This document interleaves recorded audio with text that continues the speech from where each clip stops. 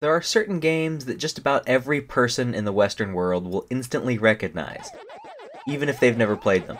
Monopoly, checkers, this thing, global thermonuclear war. How about a nice game of chess?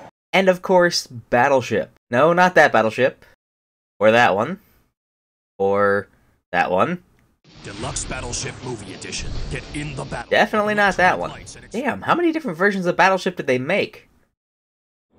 Well, I'm talking about this Battleship right here. Battleship, the PC game, has often been the forgotten bastard stepchild of the Battleship franchise ever since it was first produced by Hasbro Interactive in 1996 and 1997. But before we get into specifics, let's set the scene a little bit. 1997 was something of a golden age for console and computer gaming. Mario Kart 64, Star Fox, Fallout, GoldenEye, Age of Empires, Grand Theft Auto, and Diablo are just a few of the iconic titles that flooded the market and made life just that much better for those of us lucky enough to have played them. You'll notice that Battleship was not on that list. Maybe that's because there were just so many other heavyweight contenders for your hard-earned gaming dollar back then. Or maybe it had something to do with a poor rollout, bugs, and its infuriating user interface. You sunk my battleship! Now I'm getting ahead of myself. Let's go back and start at the beginning. The first thing that a German computer gamer in 1996 and North American gamers in 1997 would have seen was this menu asking you to choose between Classic and Ultimate Battleship. Unlike some of the fancy variations included in some of the newer electronic Battleship board games, Classic is essentially the same game as the original 1967 board game. Put some pieces on your 10x10 grid, guess where the enemy ship is before they guess where yours is, and boom! You win. As GameSpot reviewer Moriah Muldoon wrote, the Classic mode offered, quote, no strategy.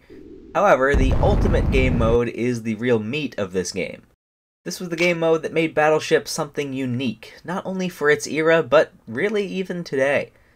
A realistic, modern naval combat RTS, at the tactical and operational level, made by a major company. Outside of Command Modern Operations, which is bulky, graphically unpleasing, and more of a deep sim, there aren't many such titles in existence today, and when Battleship first released, Jane's Fleet Command was still a few years away.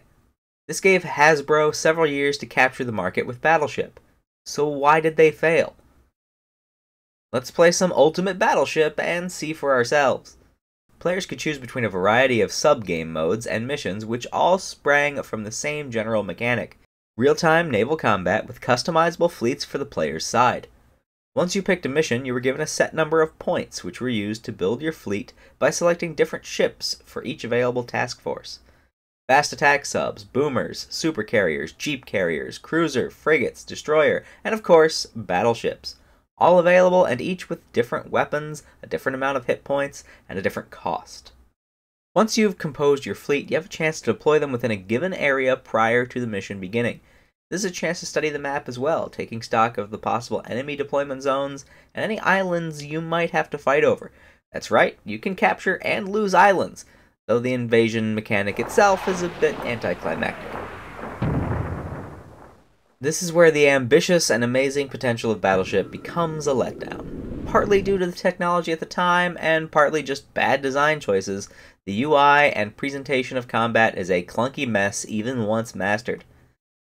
The speed control might as well be non-existent, as there's no way to adjust game speed or stack orders while paused. You can only make it go faster when nothing is in contact, which is almost never once the game gets rolling. Because of this, enemy fleets will be bombarding you, every ship they have, with every weapon at once, while you struggle to control one ship and one weapon at a time.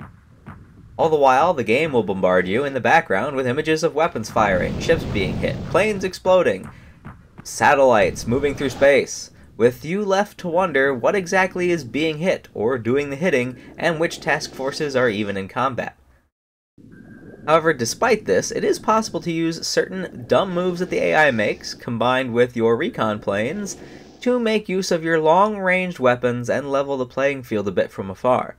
For example, if the AI ships waiting to ambush you sailed a little too close to your islands beforehand, you'll be able to spot them with the island's radar, and then you can use your sub-launched cruise missiles or other long-range weapons to pick them off.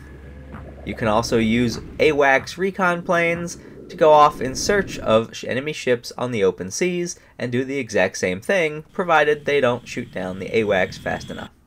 When playing, you'll notice that the controls are terribly clunky, even by the standards of the time. There are virtually no keyboard shortcut commands, and everything from task force movement to weapon selection and targeting of enemy ships takes multiple clicks and precious time. When different target task forces are too close together, it's very easy to click on the wrong one by mistake, accidentally selecting an air target that just flew over the enemy fleet, for example, when your battleship's main gun is selected. There was just no thought at all given to the smoothness of playability once the missiles and bombs start flying. That's to say nothing of the fact that during the entire time it takes to do all of this, the AI fleet and air force will be simultaneously engaging you with every weapon and every ship and plane that they have, while human players can only fire the one thing that they are controlling at a time. Unless you use your range and spotting advantage and play against low-tier AI, this can make the game a lot more frustration than fun. Inarguably, the current game Command Modern Operations is far more complicated and larger in scope, yet thanks to its hotkeys, its multiple ways of controlling ships, and its ability to set an ROE that will allow AI to assist you in firing your weapons and controlling multiple units, CMO is a much easier game to control. The lack of AI assistance, tooltips, and hotkeys in Battleship, mixed with a clunky and labyrinthine UI, and the unending barrage of multimedia clips, help to destroy the vast potential of this game. But they weren't the only causes of its demise. The game shipped with a host disk and a player 2 disk, which you could use to run the game on a second machine for LAN play, or even send to somebody you know for internet play. However, the internet multiplayer was broken at release. Which release, you might ask, since it released in Germany in 1996, North America in 97, and the UK in 99? According to several game reviews and my own experience as a kid, internet play was buggy even after the second release in 97. From my own experience, we only ever managed to play it through LAN, though I'm told that other people did eventually get the internet play working sometime after we gave up on it. I never would have thought we'd have gotten all the way to 2023 without Hasbro giving this a sequel and improving the AI. It just seems like a game with such great potential, wasted and forgotten. I really wish Hasbro would give this title a second chance, with all the love and attention it deserves. The classic Battleship brand name will still draw a crowd, and a quick game that allows you a degree of flexibility to develop your own fleets mixed with modern UI, a scenario editor, and Steam Workshop would be a huge draw, especially if they kept the presentation, complexity, and price point below that of a game like Command. That said, with new games on the horizon like Sea Power from Microprose and modern naval warfare from Slytherin, perhaps the window of opportunity for a Battleship comeback is closed for the foreseeable future.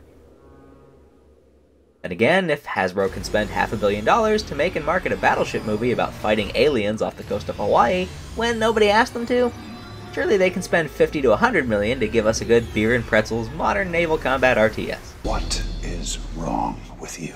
Thanks for watching, and don't forget to subscribe.